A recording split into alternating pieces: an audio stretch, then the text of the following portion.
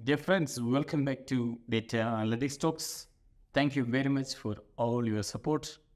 Data Analytics Talks channel is for talking on various topics on data analytics. It could be data architecture, data integration, data visualization, or data management, anything of that sort. So recently we have started a new series on data management, and we have seen in the first video, we have seen what is data, what is information, how data becomes an organizational asset, and some of the principles of data. And today I would like to continue the session. I will be focusing on master data, reference data, and the difference between master data and reference data. And the whole data management is guided by DAMA International, one of the international body which is supporting the data management professional, and very famous DAMA Wheel. In the middle you can see the data governance, and you can see around data governance you can see all the activities of the data management. The topic which I'm going to cover or start today is master data and reference data. I will cover about the master data and reference data, then I will take you to a place where we need to understand why do we need a master data management, why do we need an MDM. There are so many MDM tools, and what are the needs of that. That's where we will end up. So with this session, I think we will be able to know what is master data, what is reference data, then the difference between that. Then we will also see it in the context of an organization, what it is. Let's start. Yes, the first thing first, as a data management professional, knowing DAMA DMBOK data management framework would be the best. So why? Because the DAMA International has a lot of things to support every data management professional in terms of guidelines, in terms of framework. And what you see in this screen is the DAMA Wheel, the famous DAMA Wheel. The DAMA DMBOK framework goes into more depth about the knowledge areas that make up the overall scope of data management. In the framework, which framework? DAMA DMBOK data management framework, DMA wheel, that's what you are seeing. This is the DMA wheel, defines the data management knowledge area. Data management knowledge area. So it places data governance. It places data governance at the center of the data management activities. So what is in the center is data governance, and this data governance is being placed in the center of all other data management activities. What are the main data management activities? Data architecture, data modeling and design, data storage and operation, data security, data integration and interoperability, documents, content management, reference and master data, data warehousing, business intelligence, metadata, data quality. So these are some of the important data management activities, and data governance occupies the center position. Because why? Because this is required for consistency within and balance between functions. The reason why data management or data governance is in the middle is to provide consistency within and balance between functions. Master data management is one of the activities of the data management. Master data, that's where reference and master data. This is just one of the data management activities. Today, I am going to start discussing on reference and master data. Though you can see a lot of data management activities, the organizations are free to implement those activities based on the need. Not necessary that you should implement everything together. Okay, so it can take time based on the need of the hour, implement the data management activities. So our focus is reference and master data today. So the first question is, what is master data? If you are an application developer, I'm sure you have some idea about what is master data. In every application, you will have some master tables, right? In an attendance system, you have the students, you have teachers, you have the period. In a sales system, you have products, you have vendors, you have customers. So every application that we build has some kind of master tables. Even I was also thinking, yes, master data means master tables. We can directly compare with master table.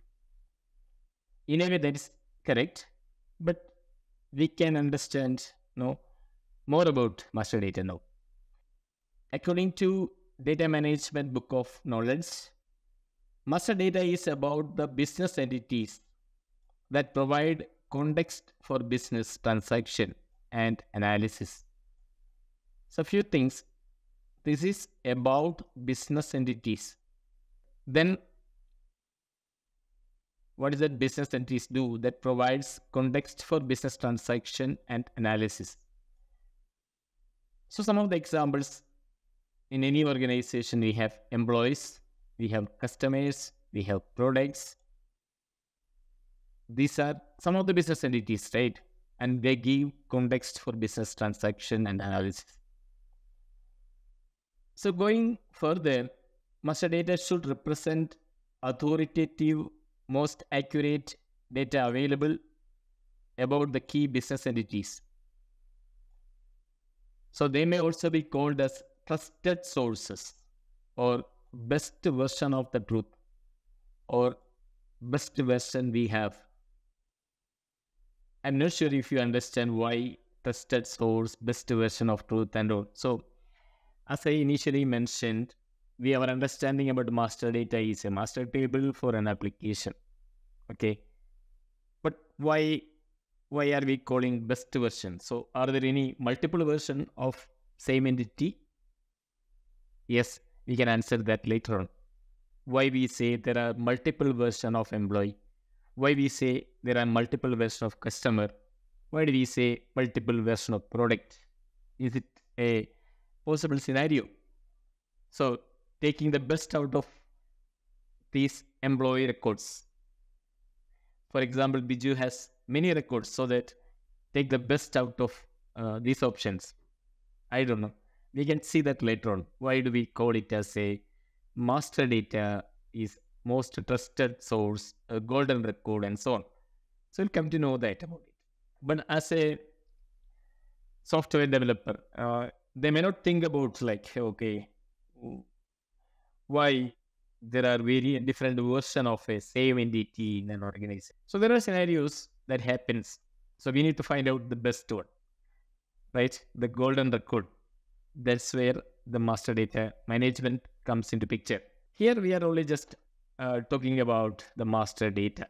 Then if we have a trusted source, then yes, of course, they can be used widely with confidence, right? For example, if I am sure that this entity has the best, latest, accurate knowledge, accurate information, accurate metadata, then we are confident to use it, right?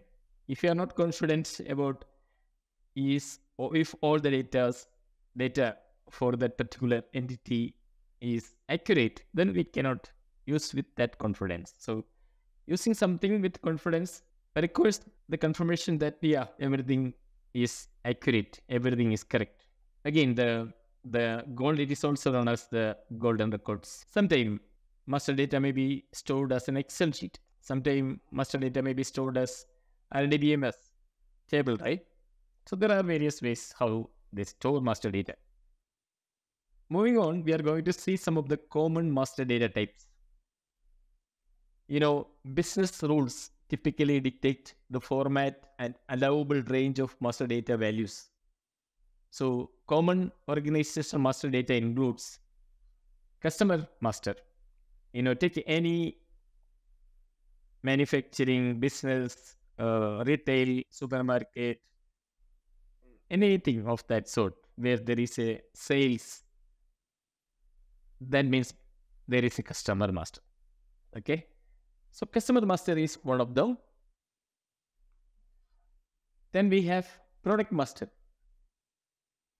The product and services, both international and external, right? So the product is inevitable.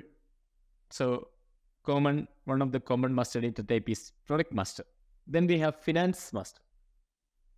What is in the financial master? We have the financial structures such as contract, general ledger accounts, cost center, profit center. All these are part of some of the financial master. Then we have partners. What's business partner? Made up of individuals and organization and their roles such as customers, citizens, patients, and so on. They are all business partners. Then I already mentioned like employee data. We cannot have any organization, any company, nothing can happen without an employee. Right? So employee data is one of the common master data type. Then location. Then we have the location such as addresses and GPS coordinates of the location. So that's also again a master data type. Then asset master, any organization, any company, any firm, any business has asset. So maintaining the master data for asset, of course, required. Departments, organization structure, all comes under common master data types. Okay. So if you need to know more about these data types, okay, as I always say, make some search in Google. You can ask nowadays ChatGPT, get more information on the types of master data being used commonly in the market. I would say this would give you basics about the master data types. So we have seen about master data. Next topic is reference data. What do you mean by reference data? The reference data is any data used to characterize or classify other data or to relate data to information external to an organization. So most basic reference data consists of code and description. Okay, let me show an example. So here I have task. Okay, we maintain task, right? If there is a task management system in which we assign a job to one of our members, then we will track the status of the task. Okay, it could be a workflow or it could be anything. During the life cycle of a task, it can go through various stages. It can be new, it can be assigned, it can be work in progress, it can be resolved, cancelled, pending, fulfilled, and so on. As we are discussing about the reference data, which is setting the characteristics of a data. So if I want to set the status of a task to any of the stages, then we need to have certain data, right? A data with different stages of status. So that's where we can see here, we have a reference data with a code 1, 2, 3, 4, 5, 6, 7, and with a description that is new, assigned, work in progress, resolved, cancelled, pending, fulfilled. And to understand it, there is also a definition. This is what is called a reference data. So we have seen the master data as an entity, business entity, right? But reference data is a data which is giving a characteristics to another data, another entity. Hope you understand that clearly now. Okay. It is interesting to note that reference data may be stored in different ways to meet different needs. So how the common storage techniques used for reference data are code tables in relational databases, similar to this one, with a code, with a description, with a definition. So it will be stored in a relational database. Then reference data management systems that maintain business entities.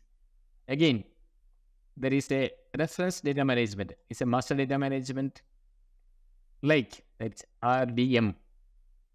The other one is MDM.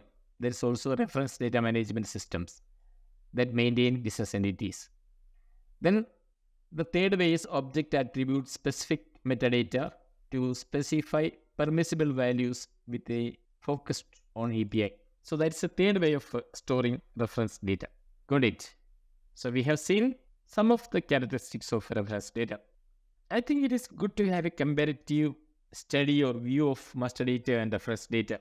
The master data represent the business objects which contains the most valuable agreed upon information shared across the organization. Master data represent business objects which contain most valuable agreed upon information shared across organization. I think I can explain this little more later on, but just understand this is the most trusted business object which can be shared across the organization. Whereas reference data that defines set of permissible values to be used by other data fields. So when master data is a business object that can be used across the organization, reference data is a set of permissible values, as I mentioned about reference data like the status, new, assigned, then completed, pending, and so that's a set of permissible values only. Okay. Then master data is the data shared by multiple systems, applications, processes in the organization. So in a typical master data management system, the master data comes from multiple systems, applications, process in the organization. So from multiple systems, we are identifying which is the best, which is the most trusted, which is the golden record. Then reference data is a type of master data that is used by other data fields only. So reference data is a type of master data that is used by other data fields, not as an organization or an application. It is used by other field. I think it will be much easier to understand with an example. So what customer information? Example name, phone numbers, address. Then product information, product name, location. Partner data, partner name, address. And these are the reference data like fixed conversion rate, like weight, temperature, length, currency codes, language code, customer segment, cost center, postal code, unit of measurement. So these are the visible difference between master data and reference data. Then coming to another important question, why are we thinking about master data management? Why are we thinking about master data management? So initially, when I was new to data management, especially master data management, it was not very clear to me why I should do this. My thinking was like, no, master data is something called a master table. I decided to understand this concept very well. Then I was told like this. For example, suppose there is a supply chain company. The supply chain company, if you go to the organization sector, you can see there is an HR department, there is a production unit, there is a marketing division, there is a finance division, there is a business division, and operational division, IT division. There are so many divisions. And some of the division, they have their own IT. They develop application for those departments. For example, in the marketing, they wanted to promote their marketing by calling the customers. They maintain their customer list in an Excel sheet. Then what happens? Suppose the team has multiple people, they will have multiple Excel sheet. They will start calling these customers and informing them the newest offers. And they try to increase their sales. Again, there is a finance team. They are supposed to give the payouts. So they are also maintaining like the vendor list. And the business team also having some vendor list. What I'm trying to say is that in an organization, you can see multiple vendor list, multiple customer list, multiple employee list, multiple assets, multiple asset lists, and so on, right? Within an organization, within a company. So when they make an application within this business department, they will use their own master list. Marketing division will use their own master list. HR will use their own. When they start building applications or any such services, they will limit the services to the list of people within HR, list of people within marketing, list of people within the business, and so on. So you can see every department works in silos, right? Every department works in silos. And tomorrow, say this company, okay, they found a new startup which is performing well. They want to acquire this company B, and company B also having HR system. Company B has business system. Company B has finance system. Company B has IT system. So what happens when they acquire it? They will have to merge it, right? They will have to merge things. They will have to merge business to business. They will have to merge finance to finance. They will have to merge IT to IT. So I'm trying to explain that, what if there is so it is going to create a lot of confusion, right? So having different copies of same customer list. Customer 1, customer list 2, customer list 3. Going to be a mess in that organization. To solve the mess, that's where we are going to create a common master data. Common master data. What happens? Every department will start using this common master. Marketing will use, business will use, IT will use, finance will use. All will be using the customer list from this common master data, or that is very called master data management system, MDM. So in order to remove the silos and make it a common system, yes, of course, this involves a lot of process. So we will come to understand about this MDM process in the next class. But so far, I hope you understand that why we need a MDM, why we need a common master data store. What are the benefits of that, isn't it? Thank you very much for watching this video. I would really love to hear from you. What is your feedback about this video? Did that help you? Is there anything that is not clear? Is there anything that need to be improved? Or any topics that you would like to understand further? Of course, this is only a beginning. So we'll have a lot of things in the data management in the future sessions. So stay tuned. If you like this video, like, share and subscribe this channel, Data Analytics Talks. Thank you.